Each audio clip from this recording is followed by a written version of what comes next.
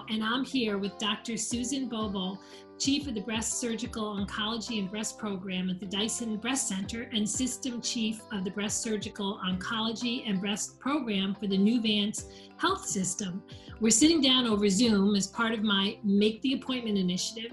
As many of you know, earlier this year, I was diagnosed with breast cancer, and I am someone who is notorious for canceling and pushing back my own health screenings. But this time, there was a nagging voice in my head telling me to keep it, and thank God I did, because early detection was key. Now I've made it my mission to encourage our neighbors to make and keep our own appointments, especially during this time. It's especially easy to use COVID as an excuse to reschedule or cancel an appointment like a mammogram, colonoscopy screening. I'm working on partnering with folks here in our community to encourage you to put your health first. I really wanted to sit down with Dr. Boolbol to destigmatize what happens if you do get a diagnosis.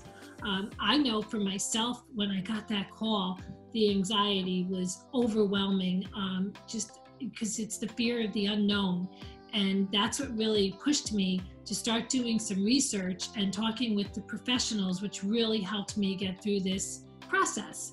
So with that, Dr. Boolbol, tell us about yourself and what brought you to our community and what led you into this line of work.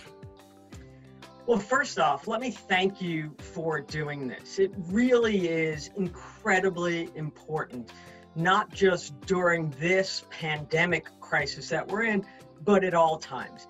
As we all know, as women, we tend to put others first. And, whether it's our job or our kids or our family or our friends, everyone else has needs that seem to be more important than our own.